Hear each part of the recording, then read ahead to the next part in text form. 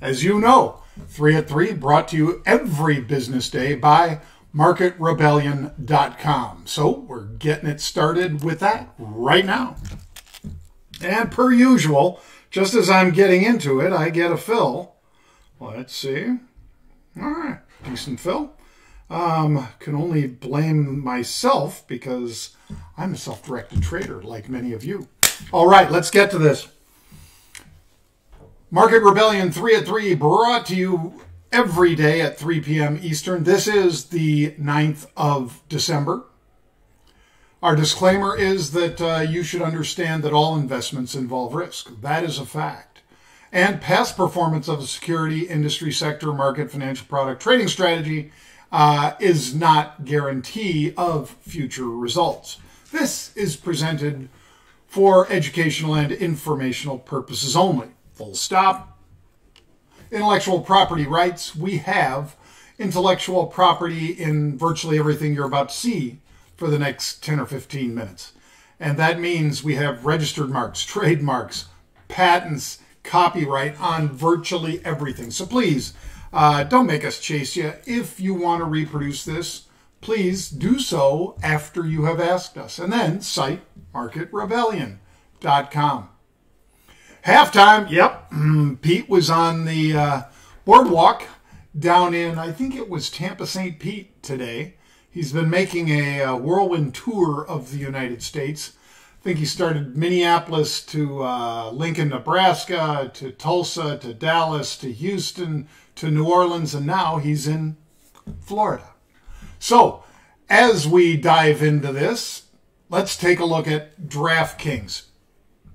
DraftKings we talked about yesterday when it was $46 a share. And I said that I love this stock, and I've been in it for quite a while. And I aggressively write calls against my stock holdings, and I participated yesterday when I saw these DC48 calls that are bought for this Friday, the 11th of December expiration. Now, you may recall me saying, discipline dictates action, because I say it all the time. My brother Pete more or less came up with that moniker, and it is true today as when he created it decades ago. Discipline dictates action means that we are disciplined about taking our profits and disciplined about cutting our losses. So you can't eat like a pig and crap like an elephant is what that means. So you have to cut those losses and you have to discipline yourself to pull money off the table when you've got a winner. I'm going to show you how big the winner was here in just a moment because I owned a bunch of these calls, 100 lot, and they were trading for about $1 to $1.10 in that range is where I bought them. I didn't pay $1.35, nor was I in at the lows at 65 cents because we post them up and our subscribers get the first crack at them. So by the time they were in, the thing was off to the races yesterday. So I paid more, which is common, but not unfair. Of course, we do sell access to these trades through MarketRebellion.com, and so people act on it. That's what they should do if they are comfortable with the risks. So anyway, with all that said, we paid $1 to $1, whatever, 10 yesterday. That yellow arrow there will show you where they are now, where they were rather. $5.50. Bang! I am out of this trade. I'm still in DraftKings, and I've still got calls written against what I sold. And by the way, take a look on the screen there. Even though they're down 42% now, they are still $1.90, not $1.10, not $1, and certainly very profitable still for folks who got into these on the early side. Now, that's something you need to be aware of also, that virtually everything we talk about here has already been posted up on the website. So sometimes that means that the bulk of the money has been made. Other times it means that there's still plenty of upside. Now, I love this stock. You just heard me say it. And I continue to own the stock and have written calls against it. But I sold this position. Why? Because I paid $1 for something that went to 3 and then 4 and then eventually $5.50. Did I get $5.50? No. But I did get $4.25 for the bulk of my trade. So I took basically A dollar investment, folks, since every option's for 100 shares, is a $100 investment. So if I buy 100 options, that's $10,000 investment. Turned a $10,000 investment into $42,000. So when you're doing that, you need to be disciplined. But if you're just starting out and you're trading 1 lots or 2 lots, still need to be disciplined. You need to take the money when it's there. Our rule of thumb is as an option doubles, we take off half. So, as you see here, yesterday they closed at $3.30. What do you think I did yesterday? I only had half of my 100 lot coming in today. So, half of them yesterday out at $2.75, half of them, the other half today at $4.25. You get the idea. That way we're disciplining ourselves to take profits off the table when those profits appear. And if they go against us, we cut and move on to the next trade. That's the way I trade, folks. By the way, please consider joining our lovely YouTube channel. Just getting another fill here. Thank you. This is free. We post Pete's Take. We post my 60-second video. We post my 3 at 3 onto this site. It's a YouTube site. It is free. There's no credit card. There's nothing other than just you having to say subscribe when you click on it. Then it'll, of course, say, okay, are you a Google user or whatever? But there is no cost. You will be alerted also if you click that little bell. You will be alerted every single time that there is a new video that posts from us. So you just need to go to Market Rebellion. And you will see how you can subscribe. We're up now to 6,700, so thank you. Many of you folks have been subscribing over the last few days. We appreciate that. Let's push it over 6,000. Let's push to 7,000 for Friday, huh? We'd appreciate it, and I know that you will appreciate it as well. Great content, and it's all free. All right, there's Scott. There's Pete. He had to, I guess, go in on phone for the final trades and his unusual option activity, which he did with Scott Wapner. One of those was Spirit Airlines. So Pete was buying Spirit calls that expire January 15th, which is regular January expiration, and he was buying at the 30 strike. So we followed. I am in these calls. Look at all those. 18,000. That's a heavy trade. I like being in many of these reopening trades, especially when we see institutional volume like that. Now, speaking of institutions, you know why crypto is doing so well? Of course, it's doing well because of Square and PayPal, because I talked about that for years in the case of Square and for the last several months in the case of PayPal. Why? Because they have opened up this world to a whole new group. There's a whole bunch of people, of course, that aren't comfortable going out there and opening a Bitcoin account. But there's an awful lot of people, in fact, 60, 70 million people in the case of PayPal that are comfortable using Venmo, which is, a PayPal app, or Cash App, which is a Square app. Both of those feed into Bitcoin. You can buy Bitcoin right there by clicking on the Cash App at Square or Venmo over at PayPal. Isn't that neat? So that's where you need to go, our site on the Apple iTunes site, to download this app, Market Rebellion. Now, Market Rebellion, it's a crypto app right now, but there will be more coming in the future. We're approved. As you see, we've got a great star rating on the platform. We have an awful lot of you that have joined, and we appreciate your support. You'll appreciate the charts, the chat rooms, and all the rest that are available right on your cell phone.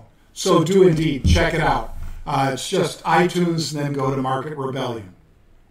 All right, let's get to some fresh meat, shall we? In addition to Spirit Air, second trade today, Planet Fitness. That's PLNT, Planet Fitness.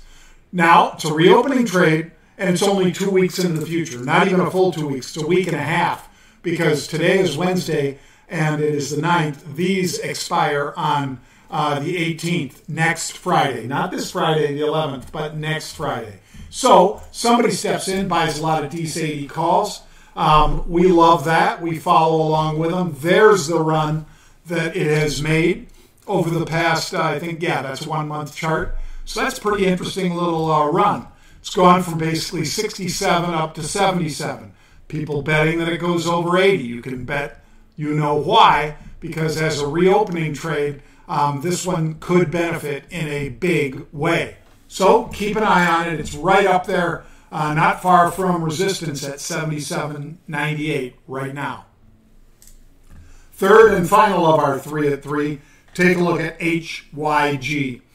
That's the high yield. HYG, look at this, 112,000 December, end of the year, the 31st of December. 31st of December, New Year's Eve, 86 puts, with the stock at 86.5, 86.70 in that range. So they paid 50 cents for 112,000 of these. Now, 112,000 is 11 million share equivalent, because every option's for 100 shares of stock. So this is a big trade.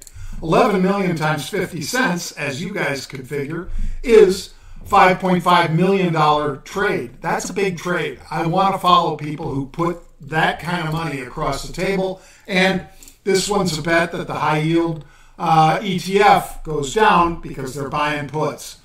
I am in this trade. There it is. It's moved down by 20 cents today, or about 1/4%. Worth watching. Also worth noting that you might want to do a spread in here.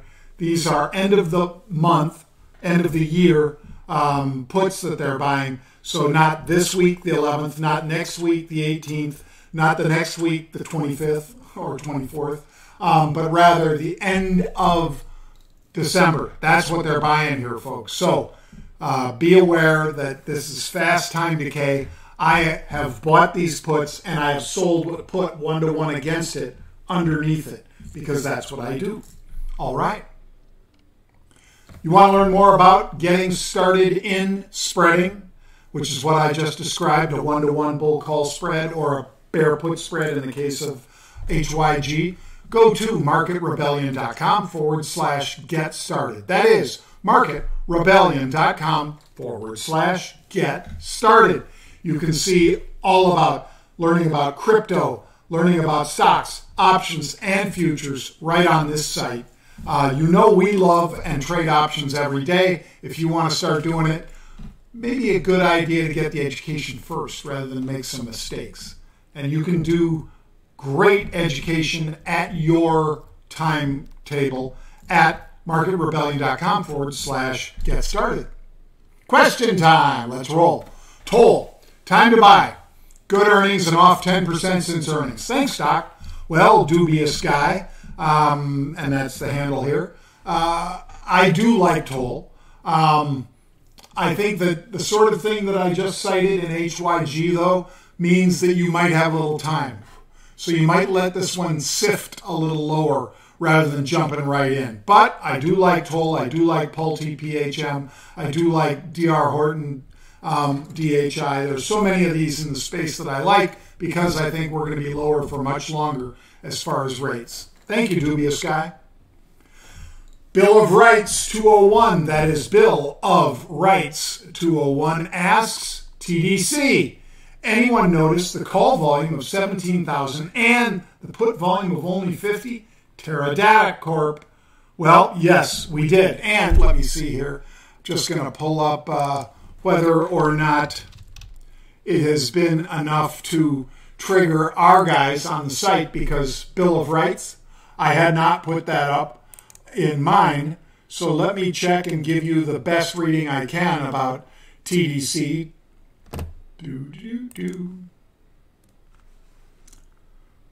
Log in. All right. Checking now to see exactly if Mike Yamamoto or Brian McCormick or Bill Johnson or Chris Sikora, any of the team over there at Market Rebellion, Wayne Razzie, if any of them has posted up information about TDC. So we're doing this live. So let's take a look. TDC, Teradata, show me TDC. And what I see is that, yes, indeed, December 25 calls, mostly bought for 15 cents to 45 cents. January 25 calls, bought for 49 cents to 90 cents. So those are the two, Dece 25s and January 25s, that our guys are citing on Market Rebellion right now for unusual option activity. Thank you for asking. UOA. According to Doug Cass, unusual option activity is meaningless. Well, that's why Doug sits alone in his basement, I guess. And we're still on TV. You know, I don't have hate for Doug, but I know he's always pushing out hate on us. I'm sorry, Doug. What can I say? We're more handsome, and we're more accurate. So, if unusual option activity didn't work, they wouldn't have us on CNBC, Doug. If unusual option activity didn't work, we wouldn't have tens of thousands of people subscribe to our services, Doug. You know that because you're involved with Jim Cramer with his action alerts, and I don't remember ever ripping you about that. But if unusual option activity is meaningless, how about we do this, Doug? How about you take the other side of some of my trades, huh? Let's do that and see how you do. I don't think you'll like the result. Bang! FireEye. All right. Given the news on FireEye, and I'm pulling up the latest on FireEye right now, F-E-Y-E, I would have expected more volume on the downside this morning, long the January 15 calls. All right. Well, as you guys know, 2 days ago on the 7th, December 1550 calls were very active, basically 50-cent option.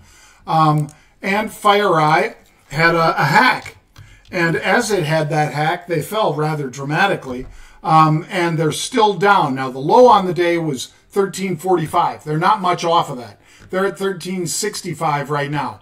Do I like your trade being in the long Jan 15 calls? Yes. And I would give it a little time to recover, but I like your trade, Jan 15s. And I also like the idea instead, though, of buying the at-the-money 13 calls that are now just this much in the money. Because I could buy those for $1.25 right now. Jim Moore, which is STK MKT1. So, Jim, if I bought those at $1.25 and sold the 15s for 50 cents, I'm putting 75 cents on the table for something that can go to $2. In terms of options, that is $75 trade that can go to $2, $200 rather. So I like that trade, and I'm insulating myself a little from time decay, and which is theta, and volatility compression, which is vega. I like that trade, and that's the way I'd play it from here. Thank you, Jim. FLA, Florida. Jon Najarian, saw you broadcast on CNBC about 5 minutes from my home, Tampa, St. Pete. I marked out. I wish I could run out and buy you a drink, pick your brain. Well, you know what, Nick? That's actually my brother Pete. I'm sure he'd welcome you to come on by if you know where he is. It's at an undisclosed location in Tampa, St. Pete. But he was almost going to broadcast from the stadium where he played for the Tampa Bay Bucks, but they ran into an issue, so he had to be out there instead with a beautiful backdrop of the bay behind him. So thank you. If he's still there, I'd say, hey, wander by and see if he'll buy you a drink. Thank you very much, Nick. If you'd like to learn more about unusual option activity, marketrebellion.com/UOA. That is marketrebellion.com/UOA for unusual option activity.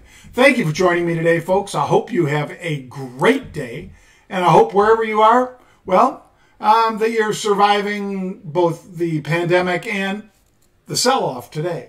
Thank you for joining. Hope you have a great day. See you tomorrow. By the way, I'll be on the halftime report as well as 3 at 3 tomorrow. Bang!